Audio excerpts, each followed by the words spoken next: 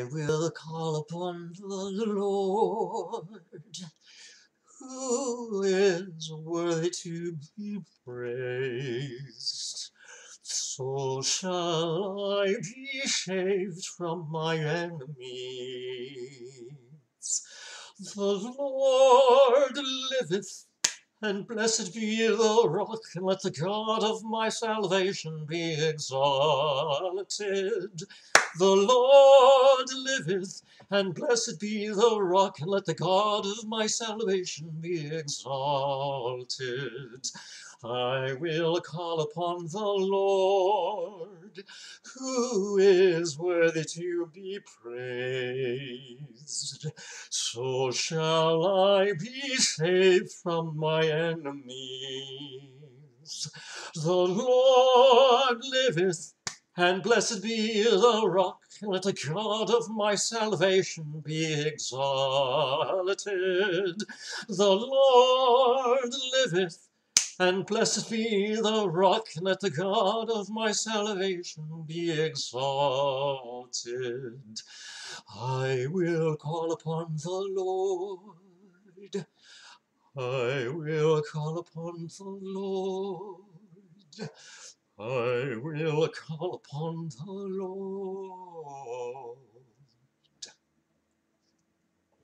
Hi. For 30 years, basically 3 decades, have cruised, searched, recollected, reassessed, bought into the negative story that my past owns me, though learning, fast forward to today, that my right now really is not my forever, and my past doesn't need to own me or haunt me. I've made my amends, and, I can be queer or gay, but be on the straight and narrow and straighten out my mind. And that's really what we're doing for gay, straight, fat or fit, male or female, black or white, rich or poor, Christian or no Christian. We are all on this same page of self-loathing when we get too into our mistakes, our imperfection.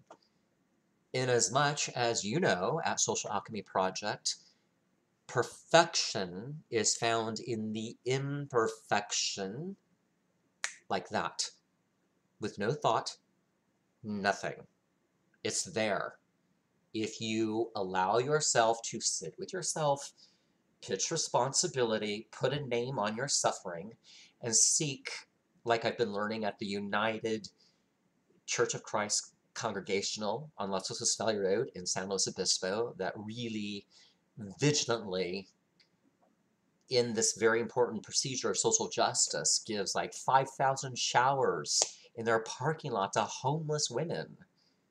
What? I know. That's marvelous. That's a project. And in the time of Christmas, because that's where we're at, with the gorgeous Christmas music and how the place is so difficult because of materialistic values and consumerism and not really acknowledging the illumination of Christ, the light of the world that came to us. No reason ever to exercise this simple practice that the pastors at the United Church of Christ Congregational, UCC, have been teaching me. What's that? Mindful self-compassion. Compassion for myself? You mean liking myself? But I'm hard on myself. But I have self-doubts, but I'm insecure. Yes. And that's because of all the mistrust I have for myself. There's plenty of people in the world that are scared to say this. But there's a groups that are going to say this, and I'm one of those groups. And that is, I'm okay with not being okay because God provides for my breath. God provides for your breath, and we will call upon the Lord, who is worthy to be praised. Because of the birth of Jesus Christ at Christmas time and what he came to do as a Messiah by the death, burial, and resurrection of the Jesus that we know as Savior, way shower. There's no condemnation for those who are in Christ Jesus. It's okay to put a difficult Christmas aside and say, it might be good. Because the music is too wonderful than not to say, this is going to be your best Christmas for a long time. The one that we approached that we knew was a challenge because of an economic and health pandemic, an increase of homelessness, people not wanting to be the hands and feet of Jesus Christ during a Christmas of wanting more, wanting the best, wanting to have the greatest. I'm 51, I'm Native American. It's the land of approval. It's the land of the abundance. You don't think I've had some nice things that have happened? That if nice things aren't going to happen for 2022, and I know that psychically, per se, let's say, case in point, as a scenario, no doubt should enter my heart that this is going to be the best Christmas because I'm imperfect, you're imperfect, and with the joy of our salvation, knowing that we're lovable, we're likable people. Your imperfection does not need to get you thrown out of heaven. It'll get you thrown out of a job in this real world and make you homeless. But when you cross over, there's acceptance. There is love. You know, people are so afraid of Judgment Day. The Holy Spirit showed me Judgment Day is filled with love. It's not filled with punishment. We've been taught that. It's made me psychotic. It's put me in a psychiatric hospital. It's made me self-loathe.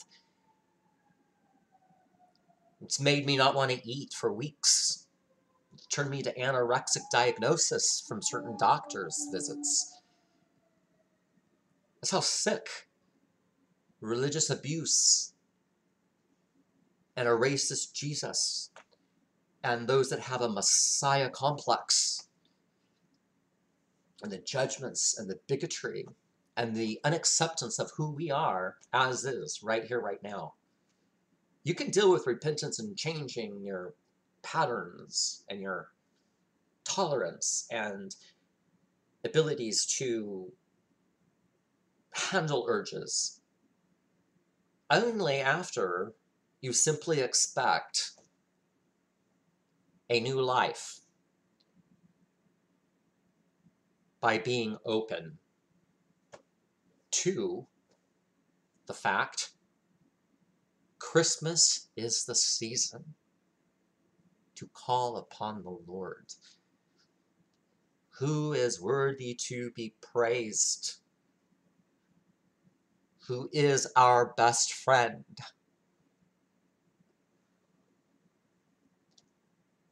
who tells us we're even likable. Some people don't think God tells people they're likable.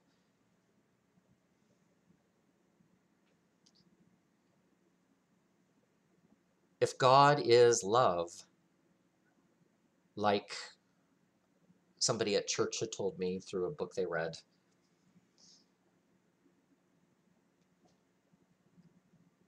if God is love, and of course there's such beautiful music at Christmas time, why are you a jerk? Like, what are you looking for? You need to stop and really develop that spiritual practice of gratitude. And that is going to turn you from dark to light. Yes, there's things you're not going to be able to work out because dark is pretty dark. If you've gone down the rabbit hole, it's hard to get up.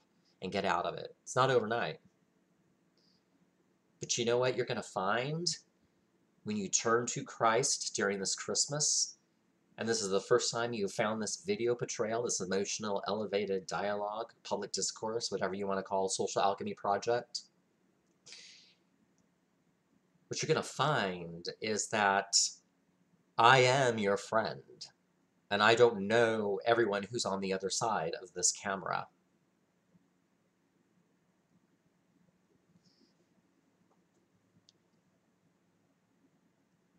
I am your friend, and if you don't get it yet, you will be a friend of God. God is going to bless you for spending this 10 minutes listening to me, because I know what I'm talking about.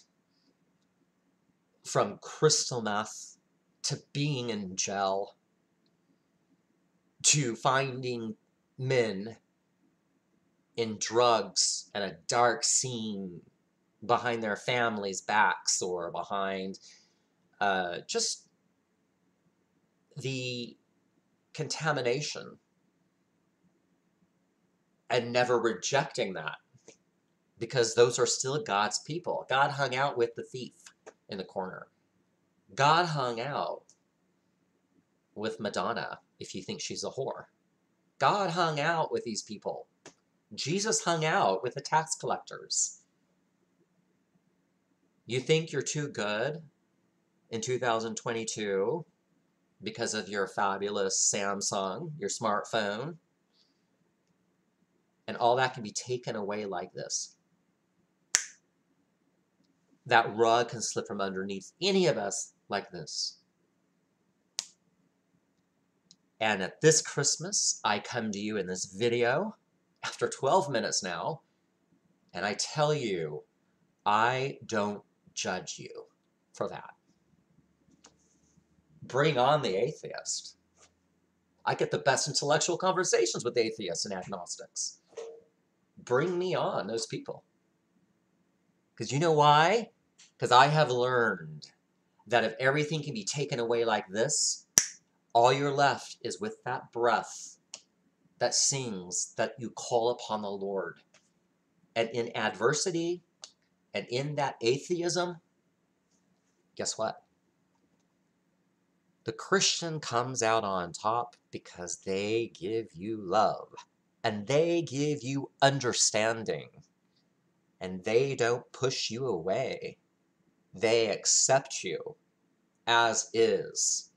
Come as you are, no perfect people allowed, and you, if you feel like you're worth going to hell and burning, fine on. Take that pity party for yourself. Might only last a day. It's all on you. Might last only a few minutes, but give into it. But come back to your senses of love, unconditional love, and loving properly without materialistic values. Having loyalty for people, even if they don't show you what you want to see after having gotten to know them over the course of 15 years, and now you want to betray them. God will chase your booty and find a way to bring beautiful sunrises to you in your life still. And one day, if not today, one day, you will say that you are worth that love because you tried your best in your vanity to get loved, and you never got love because it was all about you. Achievement that brought vanity. Success, which was motivated by envying other people. And then you got that success of those people you envied, and you become awake that you're just filled with envy, and you're not even happy, and you want to go kill yourself or drink your life to death. Guess what? Jesus Christ died and resurrected, and that would have not been possible had he not been born during Christmas. You get it. You get it. You can be a jerk, right? You can rob me. Yeah? You can give me a disease. I don't care. I care because of self-respect. But what comes next for you, I don't care to give you the punishment. I don't care to give you my wrath and my vengeance. I don't care. Because people think that God's going to give you the vengeance and God is going to give you the wrath, and that's going to put you in your place. You know what? That's been taught for many years by Christians, and I'm going to tell you right now, at this Christmas during a bloody pandemic, that doesn't happen. That's all a state of your consciousness and you making it up in your sociological imagination, thinking you need to burn in hell. Those images are made by you. What's the inevitable is that your breath continues because it's the breath of God, and those sunrises and sunsets continue, and you're provided with clean water in America still.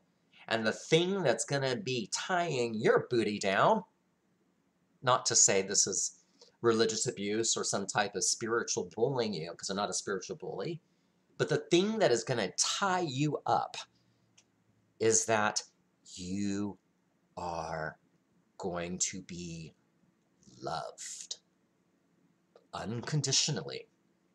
And it's that love at Christmas time with your open heart, because we're in a pandemic. No judgment. Put a break on it. I get it. You're defensive. It's scary. Put it aside. And just for a fresh moment of all the hell you've been through, stand with me and say, I am love. I'm hate if it's there and I see it. But the inevitable is going to be the love. You can say all the profanity in the world. You can say all the crap about yourself that you want because you're dark, right? You're as psychotic as everyone else, right? I mean, the political system is like a schizophrenic brain. It's a schizophrenic brain. I mean, you got problems with me, right? But the inevitable is world peace, not nuclear. If you think it's nuclear and it brings fear, fear is not of God. God is of peace, mind, and sound. And I'm going to tell you now, as if I am a vaccinating person, and I'm going to get you vaccinated to save you from a variant that is going to be out to kill you in 3 months in the event that were to happen. I am going to be that messenger for you today. I'm going to save you. You're going to save yourself, okay? By having openness and just faithfulness to get you out of the way, because it's not all about you and it's not all about me. It's about someone that got it right, and he loved people, and people were jealous of him. They were envious of him because he got it right, and they put him on a cross. His name is Jesus. And if you don't believe that, I'm not going to preach that you're going to go burn in hell. That's just made up terror to scare you, right? No, my vision is to come in on you in this video and tell you, you got it going on. Your future is in your benefit. You got it going on. I see it. And you have no reason to not acknowledge good guys that were part of creating you, let's say, in the event you believe in the story in the Gospels. And you, right here, right now, supposed to be showing love. You don't know how? You work on it. Open it up, the heart. Get your shit out of there, Throw it up. See it. Marvel in your demon. Why not? Because it's temporal, transitory, and fleeting, impermanent. It doesn't have you. Look how dark you look. Look how negative in our masculinity, toxicity bullshit we are, right? Look at how we have escalated homelessness in an approval system by rejecting people. If they don't get it right, we throw them out. They go to the street.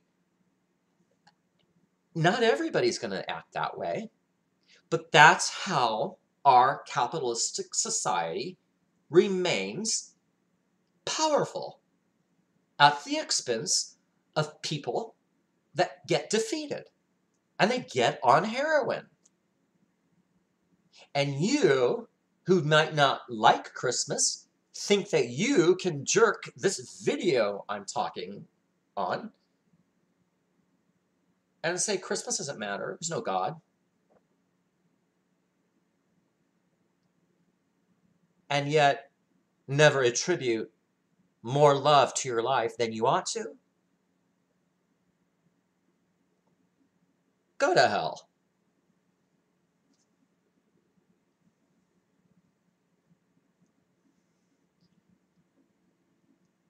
You are dynamite right here, right now.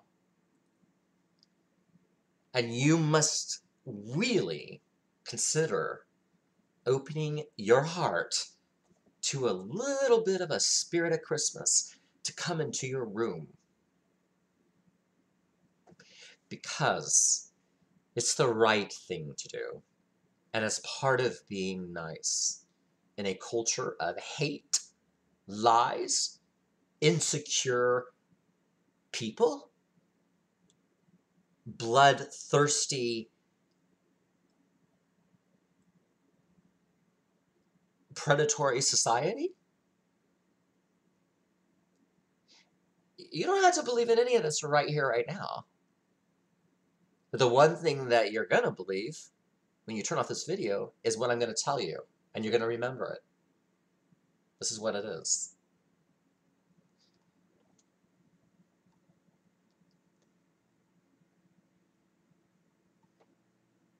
You matter. There are times with a lot of people that can't get over having been rejected, thus feel like they are not enough and they're not likable or lovable. And this alchemy, this forced alchemy during a pandemic and increase of homelessness during Christmas time,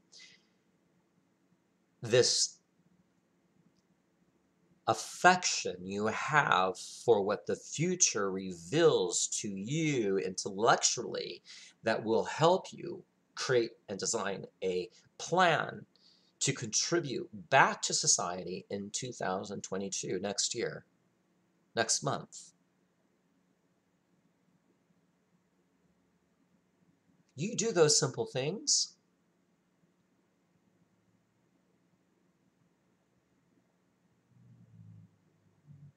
your love for life, your love for people will bring you fulfillment that no present under the Christmas tree is going to give you. This is going to be a life-changing, born-again moment for you.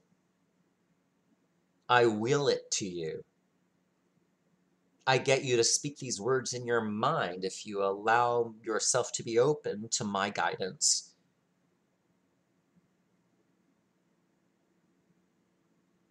That you're being loved properly is the antidote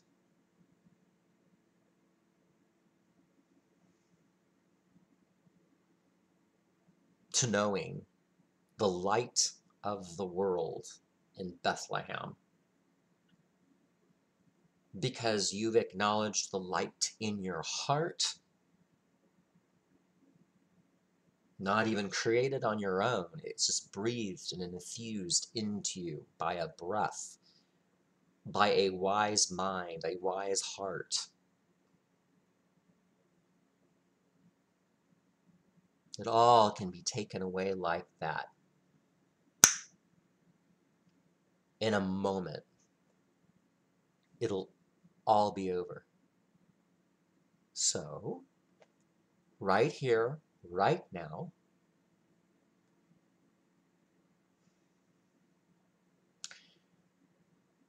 I will call upon the Lord, who is worthy to be praised. So shall I be saved from my enemies. The Lord liveth, and blessed be the rock, and let the God of my salvation be exalted. The Lord liveth, and blessed be the rock, let the God of my salvation be exalted. I will call upon the Lord. I will call upon the Lord.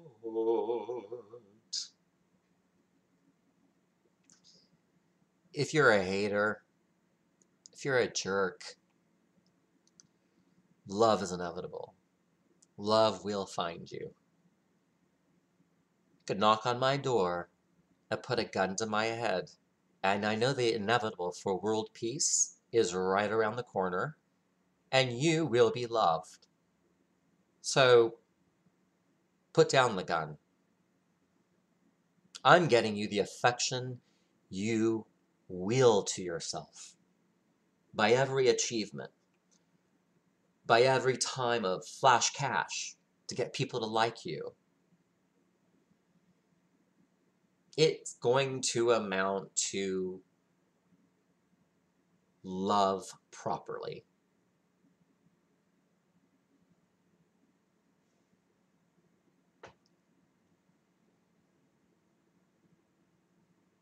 I will give you my insights for free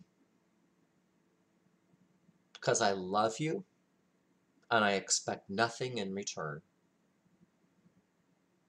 And I am knowing that love is not easily offended.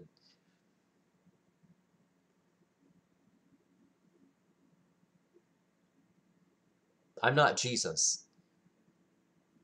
Get off of the cross. We need wood for the fire. You're invited to the barbecue at the ocean or the bonfire. Get off of the cross. You don't have to let them kill you.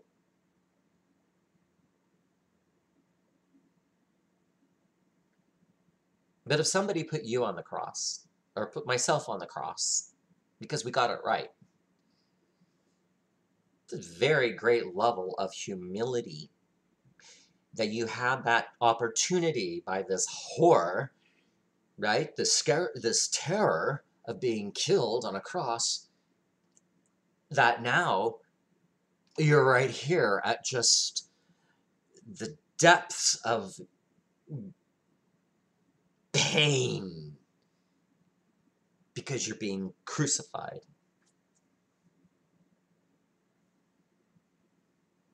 These humilities only get you to say to yourself, I need love. I better get love. I'm being killed right now. I have no choice but to surrender and to give up my life and my things. Thus, will not be blown out as a hater, but one that has utter appreciation for the privileges that came as an American to your life. You have no legitimate reason not to call upon the Lord and that baby Jesus in Bethlehem. Let that miracle figure you out. I love you. Merry Christmas. And a Happy New Year. Be safe.